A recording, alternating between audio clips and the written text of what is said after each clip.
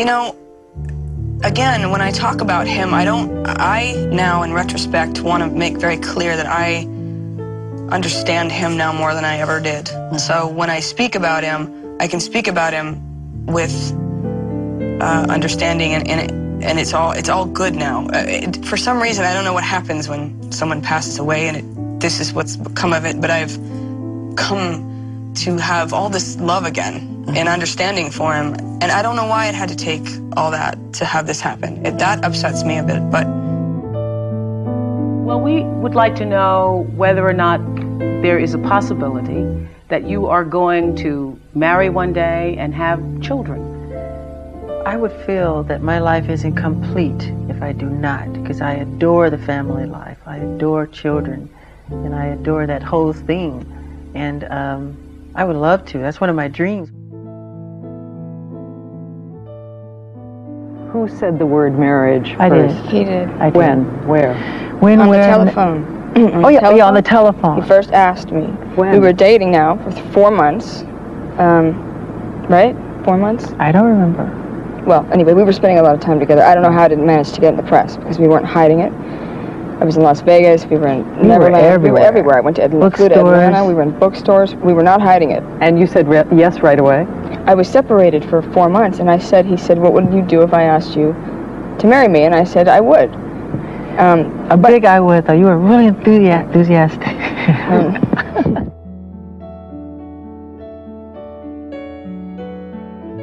Because I know that was very unusual for him. I know he'd had a few dates in his life, but there was nothing profound for him in that area, and he fell in love with me, and I fell in love with him, and it was very real. How did he ask you to marry him? We were in the library in front of the fire, and he pulled this giant 10-carat diamond out of his pocket and put it on my finger. I think he got on his knees as well and proposed. And at the time he proposed, did you think that it would be forever? I did. I did. And when I was younger, I can honestly say that you can think like that and believe that. You know, from the outside, it just seems so that, you know, two extraordinarily famous people together, everywhere you went, seemed somewhat like a circus. It was. It's true. But, you know, it didn't happen that often. We were together a lot, and there was no cameras. And I think a lot of that was because the promo for History started to come, and then we had to appear here and do this and do that, and that was all very manipulated, which I understand comes across as very manipulated, period. Did you ever feel manipulated in the relationship? Sometimes, but he knew I didn't love that, and he was okay. He got it. I mean, he needed to do his thing. I would be there uncomfortably, like the MTV thing, and his hand was blue after we got off that stage. I know he showed me, and it was, you know, completely blue. I squeezed it so hard. I did not want to do that. You know, it was just, it's not in my nature to do that sort of thing. So, but I understood it. As his wife, I had, you know, I needed to do some things like that. But, see, and I always confused that manipulation, thinking that manipulation meant that he didn't love me, you know? But I understand it better now. The manipulation was because it was a survival tactic for him. Under a term of a marriage, I'm not going to marry somebody for any reason other than the fact that I fall in love with them. Period. Period. And they can eat it if they want to think anything different. To put it succinctly. Yeah. What is it you love the most about him? What do I love the most about him? Everything. He's amazing. I really admire him. I respect him. I admire him. I'm in love with him. And no, we don't sleep in separate bedrooms. Thank you very much. And I love everything about him.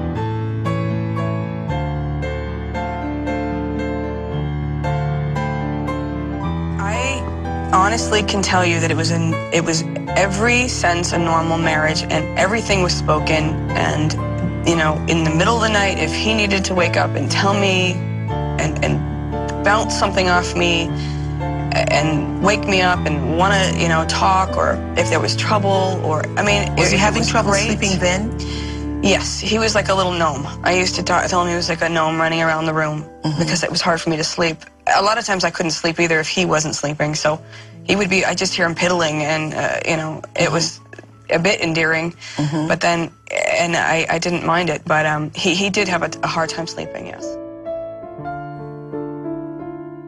Well, why wouldn't we have a lot in common? That's the question. Why? Why not? Like we're faking this? Like, no, but you can't live with somebody day to day. We're together all the time, first of all.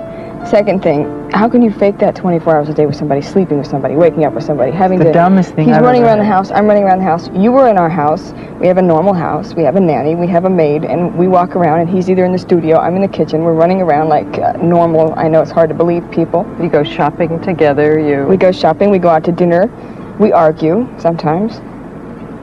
And about what, may I say?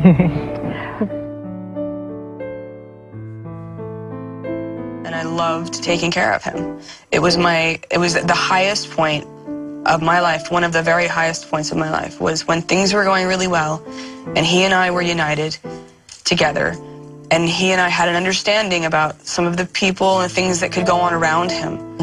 And he was with me on those things, and we were a unit. And I could take care of him, and in spite of what some people speculated while I was with him, that I wanted a career or that I was trying to do something, was absolute BS. I've never been comfortable being front and center, honestly. Don't like attention on me.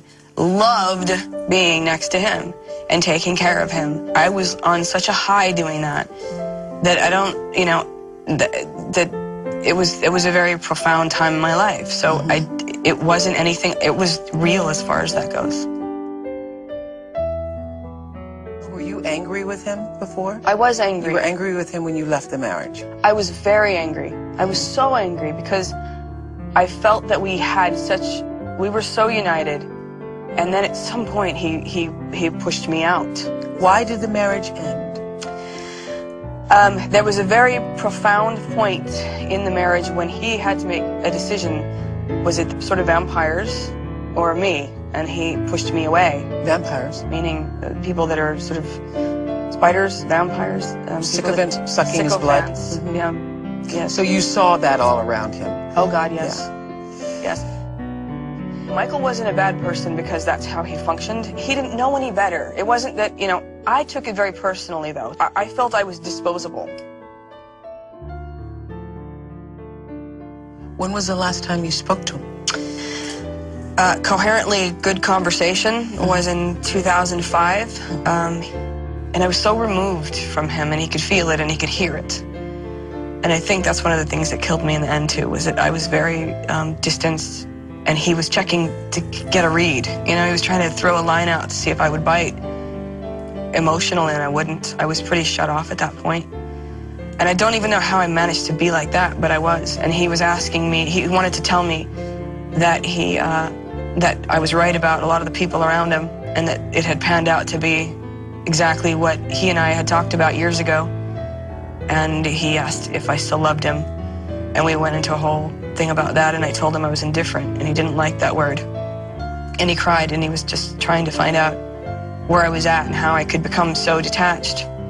And then the final part of the conversation was him telling me that he felt that that someone was going to try and kill him to get a hold of his catalog and his estate.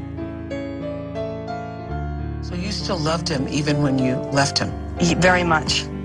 I left him to sort of stomp my foot into the ground and go.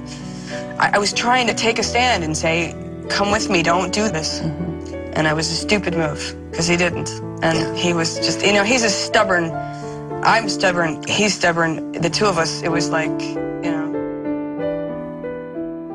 Michael Jackson, the legendary pop star known by millions of fans around the world, has died. I was in England, and I don't know why, but it was the strangest day of my life. I was crying all day.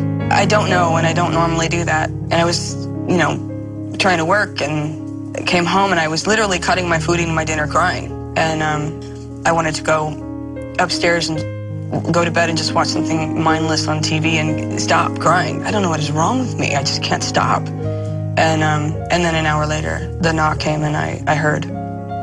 It was a friend of mine who just, and actually I started getting texts. Are you okay? Are you okay? I said, what's happening? Actually, John Travolta was one of the first texts I got. Are you all right? I said, what's happening? Is this actually happening? It was still unclear, you know. Real honest to goodness shock, not even tears, just, you know, I was floored, honestly floored. The day after Michael died, you said, the person I failed to help is being transferred right now to the LA County Coroner's Office for his autopsy. All my indifference and detachment that I worked so hard to achieve over the years has just gone into the bowels of hell, and right now I am gutted. Gutted.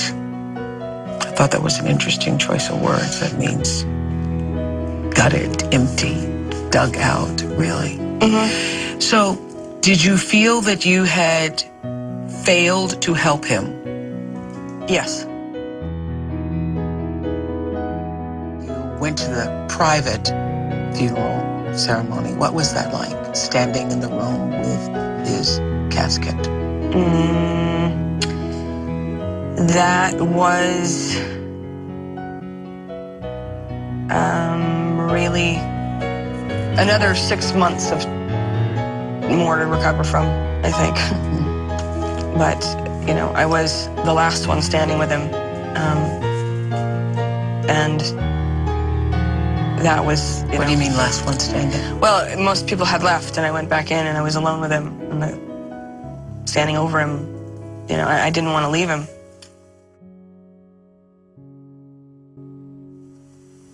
As you stood over his casket, I know it's, you know, there's probably nothing more, you know, personal or private than those moments. As you stood over that casket, were you able to make peace?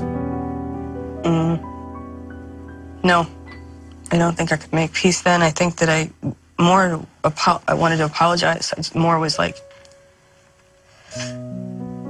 I felt like I wanted to apologize for not being around, you know? Do you think you could have saved him? God, that's such a hard question. Naively, I want to say, I know that it's naive to think that I could have, but I wanted to. Could I have?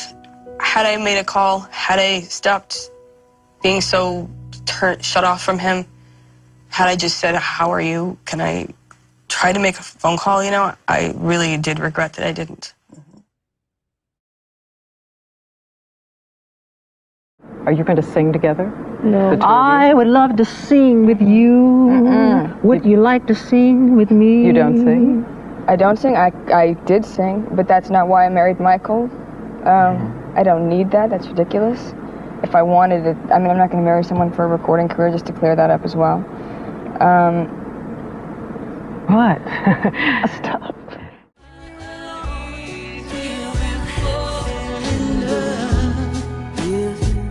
Just a dream.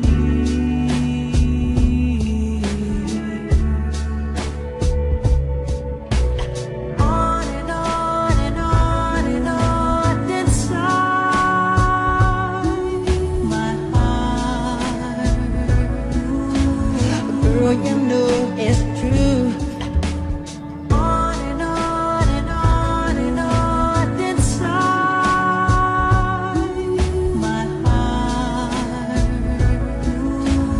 Girl, you know it's true.